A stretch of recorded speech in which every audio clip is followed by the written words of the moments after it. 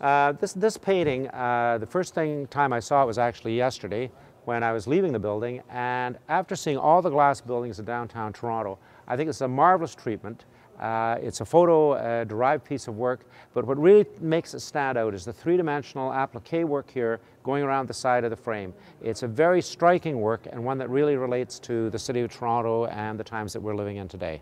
This painting really caught my eye as I was going around.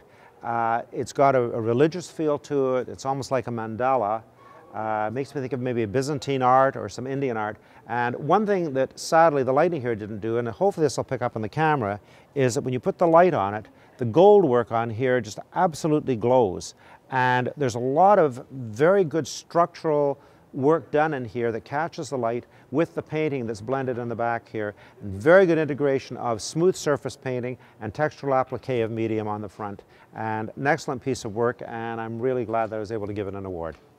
I think it was only fitting that since the show is being held in Metro Hall, this painting is City of Toronto. And it's City of Toronto, the way the City of Toronto is. We have ethnic diversity down here. We have people working through the square across from the Toronto Eaton Centre.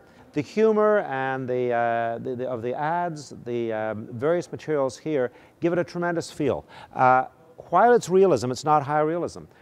Buildings have been moved, sizes have changed, the CN Tower has been moved over here, and the artist has shown a lot of creativity and imagination by coming up with these really funky advertisements, t-shirts, and the people interacting down here. Again, it's a photo transfer based work. It's a collage that really gives a great view of the City of Toronto the way it is today, and I think it's an excellent piece of work for this show.